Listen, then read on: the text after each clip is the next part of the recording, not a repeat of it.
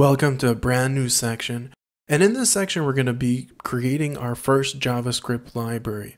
In the process we're going to learn about defining namespaces and how to create private variables in JavaScript, or pseudo-private but really variables that no one else could access. We're also going to look at the modal design pattern, and this all connects together as we build a library with version controlling. Really, by the end of this section, we're just going to have a full-blown library that's going to be based off of the previous sections that we worked on. So let's get right into it as we start working with defining a namespace. Defining a namespace, really the goal of it is to avoid overriding other people's code or even our own. The idea is to create a naming convention that will help us then protect our files better and create a little bit of organization so not everyone is trying to approach the same variable names out there, which is very common when you're trying to load in a few scripts you've created if you're not working in a strategic way where you're not exposing too many variables out there to the scope. So we're going to create a namespace, we're going to learn what that is, we're going to see how to work with it, and we're going to really start building the library skeleton. So let's get started.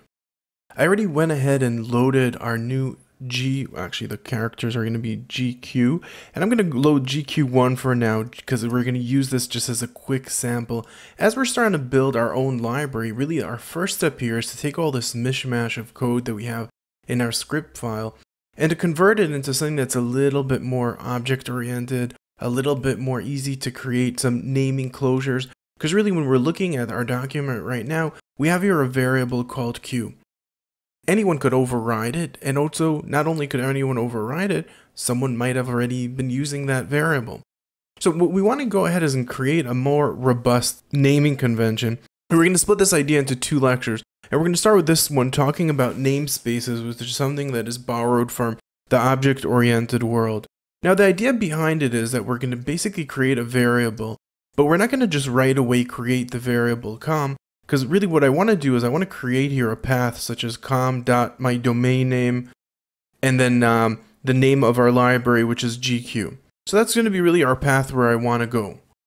Before I could create this path, what I want to do is I want to go step by step and say, okay, does com object exist? If it does, great, leave it the way it is.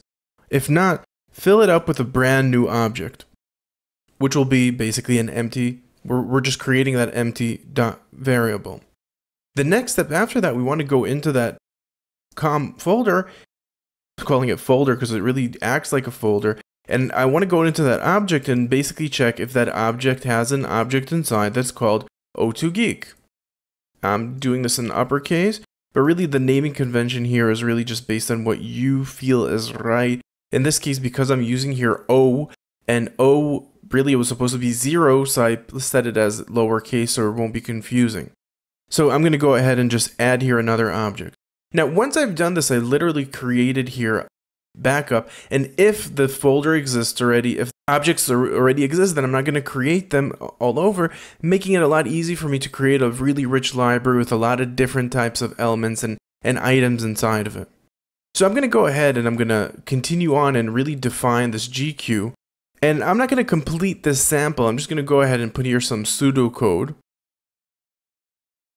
And it's kind of inspired by jQuery, where jQuery gets in the selector and the context and then returns to us the item that we're fetching.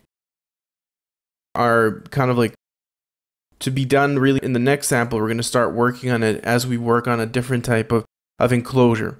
But once we've created our base function, we could even go ahead and just continue it, and it's very similar to what jQuery does, although we're going to see in the next lecture how to really, and by the way, you see here that this uppercase lowercase situation made a little typo. So literally what I'm doing is I'm just starting off from the complete function that I have there, and functions in JavaScript are literally objects as well, so I could go ahead here and create here a load.js, not even creating instantiation process, because really what I'm doing here is I'm really making something that is not instantiated. It's a one-off. There's no need to instantiate it. And by doing this, and I'm going to just put here a couple of, to be continued, we could create a really robust library. Now, I'm not going to continue on doing this, and one of the reasons why I'm not going to do it is because our GQ is really just like jQuery. We want it to be smack in the middle right there as soon as the user starts our application. Beyond that, we also don't want to put anything onto the screen until we know that we could put it there. Really, in this case, we are doing these measurements and securities. But what we're going to do in the next lecture, we're going to learn really another way of doing this, enabling us to create private variables, something that is not really doable in JavaScript, something that will be private only to our class, and not anything else that we don't want having access to it won't have access to it.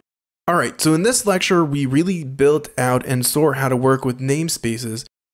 And in the next lecture, we're walking away from namespaces in favor of something way better and really cool. And in the process, we're going to learn how to create private variables in JavaScript. So next lecture is the woozy. It's wonderful, and it's going to be really leading us on throughout the rest of the section.